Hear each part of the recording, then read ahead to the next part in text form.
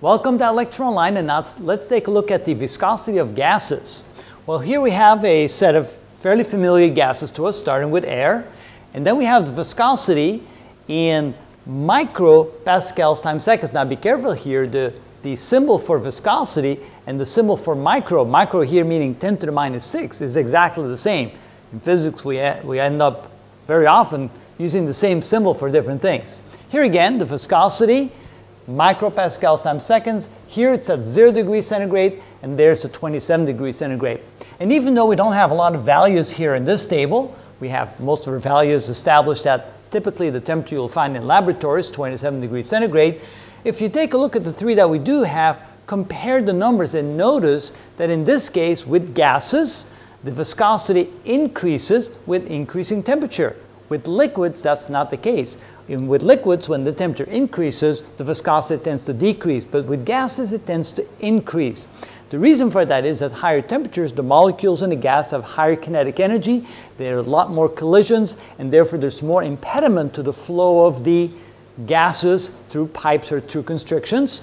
And so you can see, therefore, that the viscosity will actually increase at higher temperatures compared to lower temperatures in gases.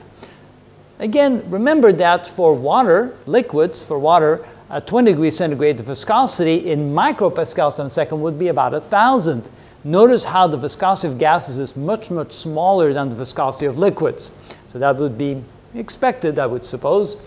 And also notice that there's not a lot of difference between the viscosity of gases. Most of the time, the differences are a result of the intermolecular forces between the molecules. If there's less attraction between the molecules, you would expect that you have lower viscosity. If there's more attraction between the molecules, you expect that to be higher viscosity. It would be more difficult to get the molecules to move through a pipe. But nevertheless, there's not a lot of difference between the various gases. So you can see that it varies anywhere from, for hydrogen, 9 micropascal seconds.